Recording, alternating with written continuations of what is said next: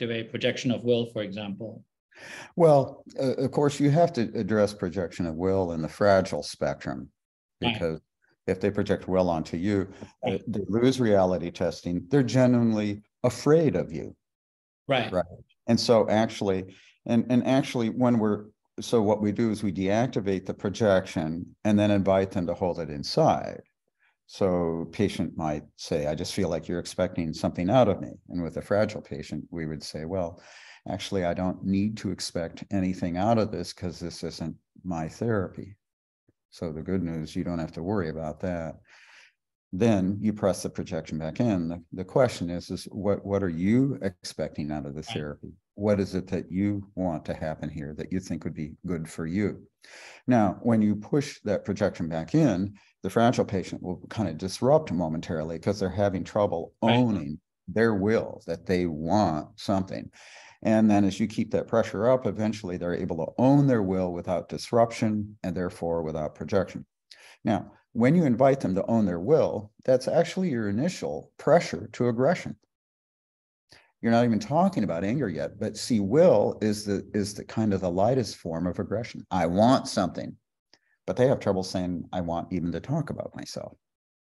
So pressure to will is actually your first kind of pressure, but you're trying to deactivate a projection, help them own something inside rather than place it outside. So it's really a structural problem. Can they handle it inside? Now, in highly resistant patients, we have a different situation. Patient says that, yeah, I just feel there's something you want out of this. Now, in this case, you'll notice that the patient now doesn't have trouble declaring his will. He's actually willing against you. He's willing against the therapy. He's actually quite comfortable with his will. So, and also when he says, yeah, well, I'm just having to kind of submit to you, he's able to intellectualize about this, which lets us know, oh, I represent a dominating figure to whom you submit. He's already telling us about the transference. So we don't have a will problem, we have a transference problem. He's in relationship to you. So in that situation, you might start the same way. You might say, well, keep in mind, since this is not my therapy, I don't need anything to happen here. But insofar as I represent someone to whom you have to submit, obviously you're going to have a reaction to that. So insofar as I represent this judge or dominating figure, yeah, what feelings are coming up toward me? You go immediately to the feelings toward you. Now, with your fragile patient, it's different because, you say, I don't need anything because this is my problem. First, what is it that you want that you think would be helpful for you? And you help them own the projection, so that they want something from you. They want something from you. And when they can own that they want something from you and they're disrupting, and then they can own that they want something from you without disrupting, and they can intellectualize that this is what I want, then you ask, so I wonder, given that this got stirred up, I wonder what feelings are coming up here with me. So you actually have to take care of the projection first before you go to feelings in the T, because they have to own something inside in order to feel it toward you. High resistance, they don't project it out of them. So you can just lightly touch on it, but then you go, it's a tactic.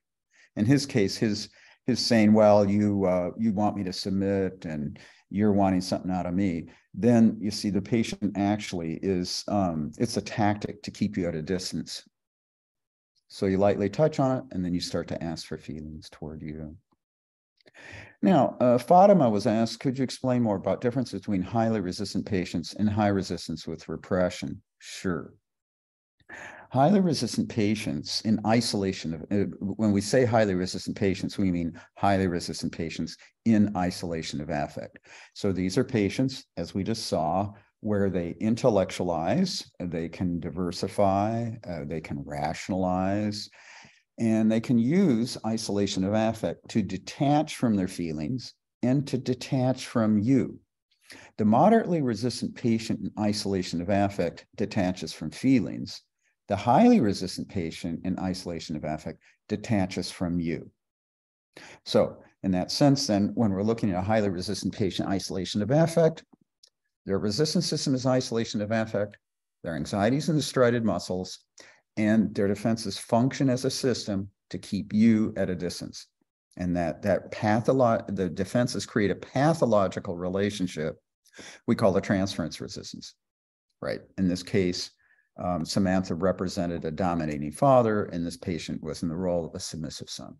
So and he's doing that as a way to avoid the feelings. So Samantha will address his resistance and ask for the feelings toward him until there's a breakthrough toward her. Now, high resistance with repression. Remember, it's not high resistance in repression, it's high resistance with repression. So you'll have some patients where they can resist a little bit, maybe in the T.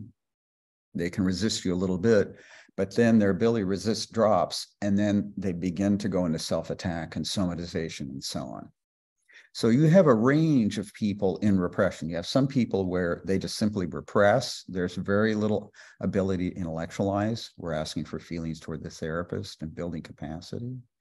We have patients kind of in the middle where they can intellectualize some. You're able to explore feelings. They're able to intellectualize, detach maybe a little bit from their feelings. But then as feelings rise, then they go into self-attack. And then we have to, again, go to feelings towards you to get them out of repression back into isolation of affect. Then you'll have some patients that have more capacity where they can resist a little bit in the T. They put up a barrier, but then as you address that barrier and ask for feelings, yes, then they'll shift into repression and self-attack, and then you have to build their capacity. So when we're really looking at repression, we're looking really at a spectrum of capacity. Thank you. It was very useful. Thank you. Yeah. It's important to remember that fragility is a spectrum, repression is a spectrum, and also resistant patients. We have some patients that enter and they're very collaborative. They give you a problem. They give you a specific example. It seems to be going smoothly. You ask for feelings. There's defenses against feelings. And then somehow the therapy starts to get stuck, and it's like they've begun to resist you. So they started out looking like a moderately resistant patient, but as feelings rose, the resistance enters the room, and then it turns out that you have a highly resistant patient. This patient began his therapy most likely highly resistant, somewhat collaborative, but kind of keeping a distance at the beginning.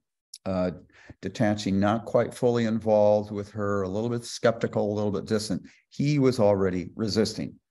He's sharing his comments very freely. There's a very good unconscious therapeutic alliance. He has very openly told Samantha the transference that he has to her.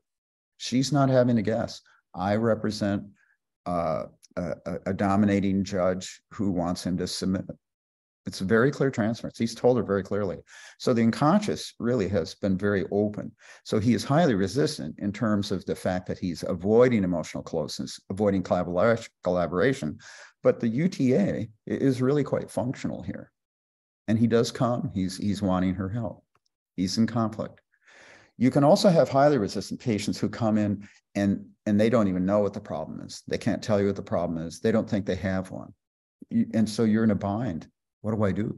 They have no problem, no specific example. There's nothing to work on. And that would be a kind of character resistance. That would be an extremely resistant patient.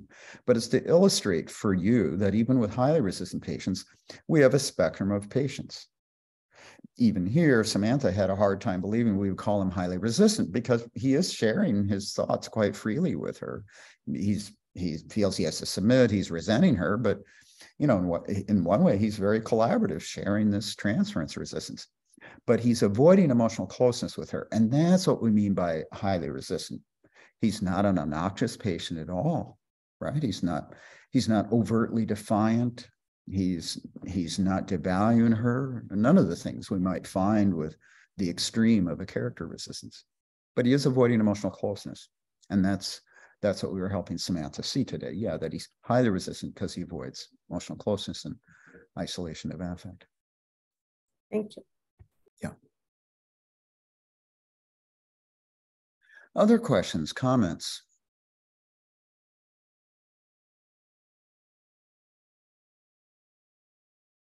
Oh, so you've all saying, what about the working lines with this patient? And as such, seems you go to mobilization, not clarifying the working lines. There's a risk of a misalliance where he won't be clear about what he's doing in therapy. Actually, in a case like this, when you say so, insofar as you see me as a dominating figure who wants you to submit, you're obviously going to have feelings about that, right? So can we see what feelings are coming toward me? That is going to mobilize the unconscious therapeutic lines massively. And he's really going to become much more energetic. Oh, you can tolerate feelings because you're actually, by your pressure, you're inviting a very different relationship than he's had before. Now, as you then go forward, you're going to be making links. So I didn't ask, I asked Samantha not to tell us her history, but Samantha, I'm guessing that this guy has been depressed. He's anxious in social situations. He does okay in his job, but he hides his capacities, probably not advancing professionally, has an impaired relationship with a girlfriend, something like that. Well, he doesn't actually talk about his girlfriend at all, although I know she exists. Mm-hmm. But he's at university and he's not feeling like he's doing well at university. Like he's studying music and he has problems with, he doesn't feel like his lecturers are feeling positive about his work and that kind of thing. And yes, certainly the earlier stuff he said, depression. Great. Although he wouldn't use that word, depression, but yeah, and certainly very socially anxious. That's one of his, and one of his positive aims for therapy is to be more collaborative in his university work, to be able to form relationships. And so we would make links when you're doing your resistance identification. You'd make links to his symptoms so he understands why you're doing it, so that you can say, right, so insofar as you view me as a judge before whom you would never be good enough, you're letting me know that's nothing personal to me, because this is the same pattern you say that happens with your professors at the university, right? So I wonder, shall we just take a look and see what feelings are getting stirred up toward me, so we can see what's driving this this fear that you're going to be criticized? Yeah, what feelings are coming toward me? So insofar as you're afraid I'm a dominating person and you have to submit, right? Otherwise you'd be rejected. You're letting me know also this is not personal to me, because you're saying this is also what you fear with your professors, that if you don't give them the right answer, that you could be rejected. And you mentioned that this is also the pattern that happened with your father as well, right? Right. So shall we just see what feelings are coming up here toward me, so we find out what's driving that problem for you? Yeah, what feelings are coming toward me? So insofar as, you're afraid of my judgment, that nothing you say would ever be good enough, yes, then that would really explain why you would feel anxious with me. And you're letting me know this is the same pattern you're running into social situations, because somehow the shadow of your father falls onto these people.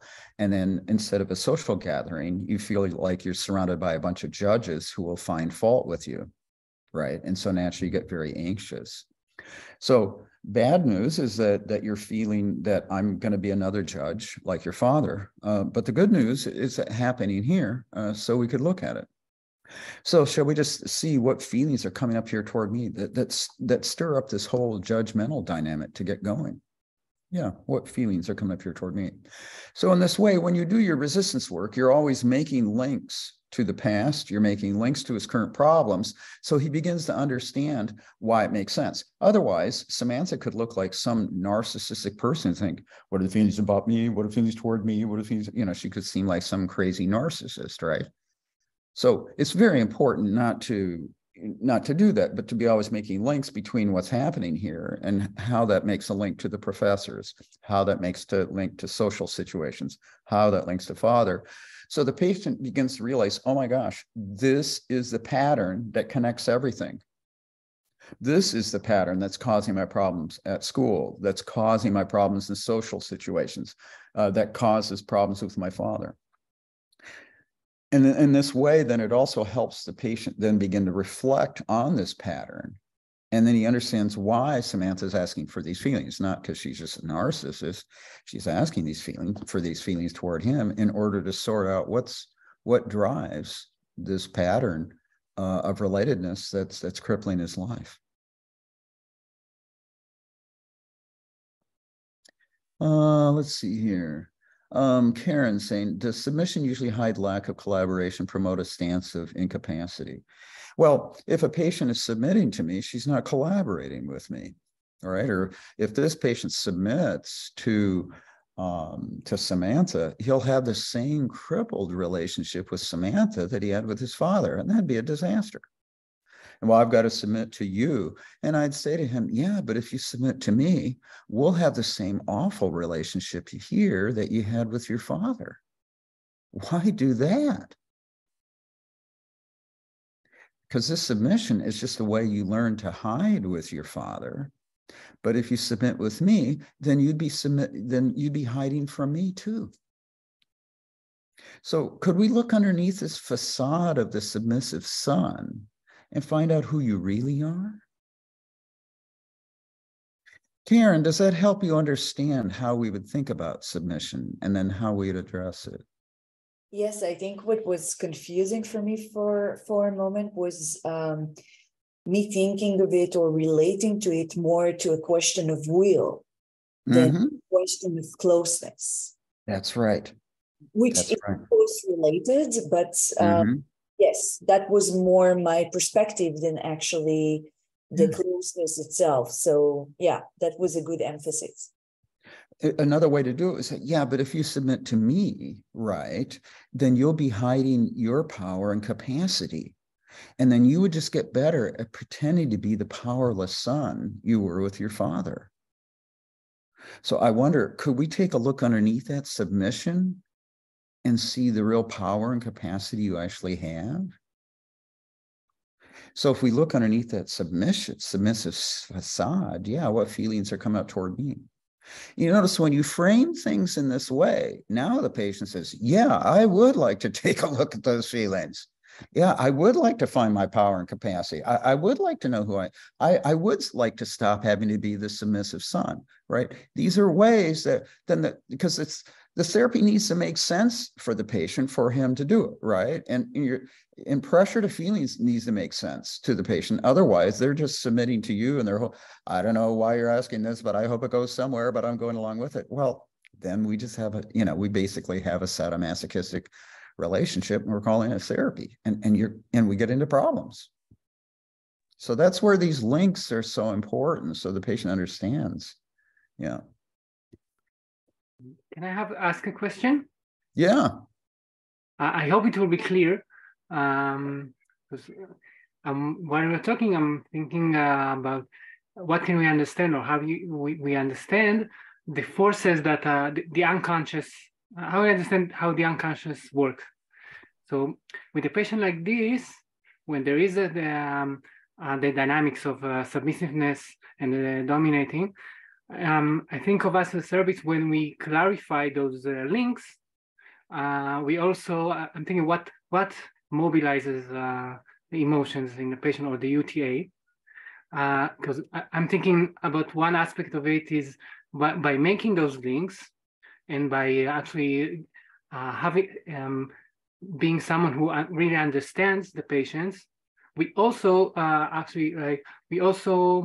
a person who knows something, and then the patient feels like, hey, he really understands me, but in another way, hey, now he helped me understand something that it was hard for me to understand by myself.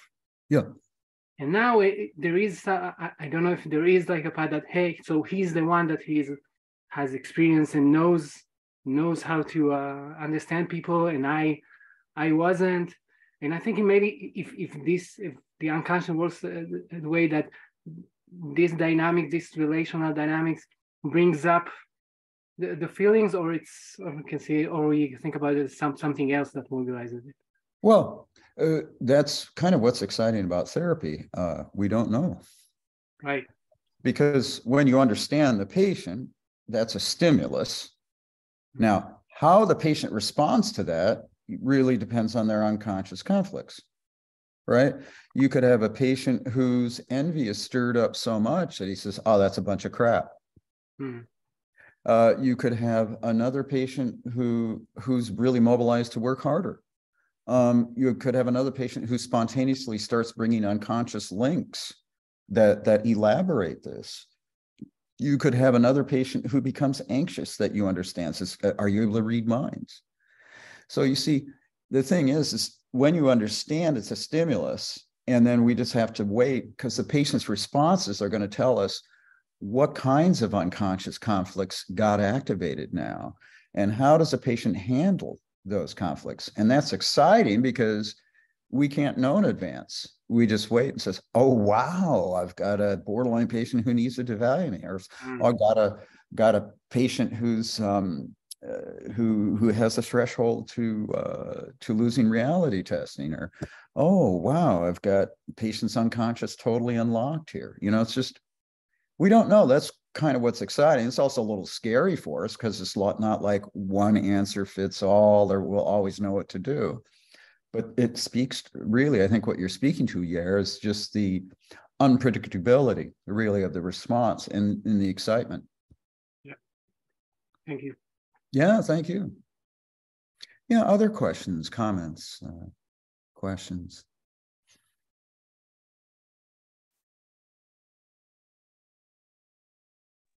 I think, John, what you are, describing again and again and again is doing a lot with a little, like how you elaborate, making links, asking for feelings, clarifying resistance. And, the thing is, of course, we need to make sure that the patient is with us, that we have a patient that on a conscience level and on an unconscious level. Right. Well, we have to make sure the patient is with us, and we have to make sure we're with the patient. Yeah, of course.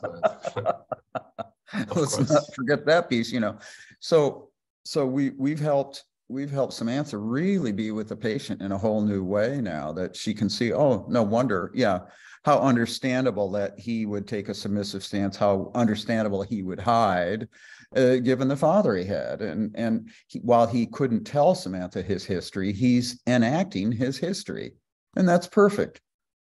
And now that she sees that, she'll be able to talk about she'll be able to identify his resistances and ask for feelings. And she'll be able to link this behavior with her as nothing personal to her, but that this is a pattern we can see, that what happens with her happens at school, happens, social situations, happens with the father.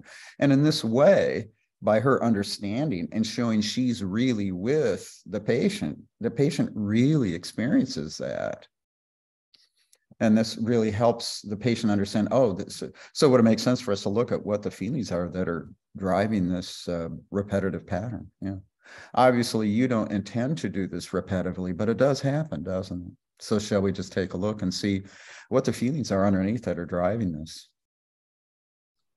Obviously, you want close relationships, but these mechanisms are preventing you from having the closeness and freedom you want. So it would make sense for us to look at the feelings underneath those mechanisms, so we can see what's driving that pattern of self-sabotage. And that's another thing, too, to make clear to the patient, he's not doing these things on purpose. They're unconscious. They're outside his awareness. They happen automatically. You just make it really clear he knows that, because then he realizes, oh, you're not criticizing me. And that's also why I'll say, so if I notice any of these mechanisms, yeah, that would be interfering with your ability to own your power with your professors or in social situations. Do I have your permission to point out any of those automatic behaviors so you can be in control instead of those behaviors being in control of you? See, a little pressure like that, patient understands, oh, that's why you're doing this. Okay, you're not criticizing me, but you're going to describe behaviors that are hurting me. And that way, then the patient understands why you're doing this, why it's important. That's a way that you can avoid a lot of misalliances down the road. If you're just making it clear that you realize they're unconscious, he's not doing it on purpose, doing this pressure to the task, so he understands what you're doing, why you're doing it. Yeah, you can avoid a lot of misalliances that result from just really patient not understanding what we're doing or why we're doing it. So we work in alliance. Yeah. Jon, could I just ask you, like, you know, when you're asking a patient for feeling, like in this scenario, in my mind, I'm expecting anger, but then I also feel a bit disingenuous about that. Well, hang on. Okay. I'm never expecting anger. Okay. You see, when I ask what feelings are coming up toward me, I'm asking the unconscious, where does he need help right now? If he offers anger, that's great. That's fine. If he gets too anxious, that's fine. Then I'll regulate it. If he offers a resistance to emotional closeness, perfect. Then I can help him with his resistance to emotional closeness. You see, I'm not asking for feelings. I'm asking for supervision from the unconscious.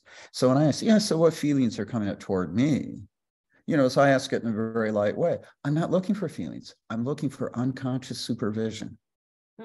So when I say, what feelings are coming up toward me, the unconscious is going to send me an answer. Maybe it's unconscious feelings, maybe it's unconscious anxiety, unconscious defense. Either way, the patient has collaborated, and the next answer is just telling me, this is where I need help.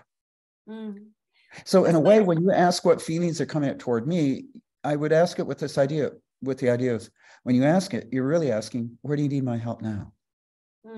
And you're asking a question of the unconscious. Where does he need help now? And the unconscious will always give you the answer. I'm really glad you mentioned this, because I think too many times therapists I want a feeling. And the patients, I know you're wanting a feeling, but I just don't know, and they're feeling like you're greed, like you're wanting to get something out of them. Instead, we're just asking for unconscious supervision. We're always getting exactly what we need. Okay, so I don't have to get something out of the patient. If I ask, what feelings are coming up toward me? The next response from the patient perfectly expresses where he needs help. So if you understand that, you're always getting the perfect expression of where the patient needs help. So with this, then your sense of pressure becomes very, very different. You're just asking the patient basically, where do you need help next? Where do you need help next?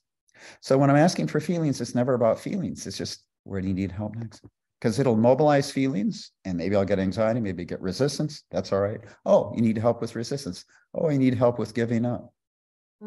Oh, you need help with this transference resistance. Okay. How's that change your perspective, Samantha? Yeah, no, I heard you. I really I think I agree with you. You've actually said that before, and I really liked that. It freed me up at the time, because like you said, you're asking for or you're getting whatever you get, like you said, unconscious supervision. I suppose what I meant was, like, I would expect him to be angry with me on some level, somewhere deep down, angry with me. Well, hang on. He's going to feel everything toward you. Okay. He's going to feel anger. He feels love. That's why he's feeling love. That's why he's holding back. He's going to feel anger. He's going to feel love. He's going to feel grief. He's going to feel pain. He's going to feel gratitude. He's going to feel everything. It's just, what order does it come on? Yeah. What order does it come on? Yeah. This is hopefully will kind of help free you up in your pressure. It's just, where do you need help? That's all it means. And you're just asking the unconscious. That's where you're talking. Well, thank you so much, Samantha. This is a great experience. So much, I hope Jon. you found it helpful. I really feel very grateful. Thank you. Oh, my pleasure. My pleasure. All right. I will see you all very soon. Take care, everyone. See you. Bye-bye. Thank you very much. Thank you. You bet. Thank you. Thanks.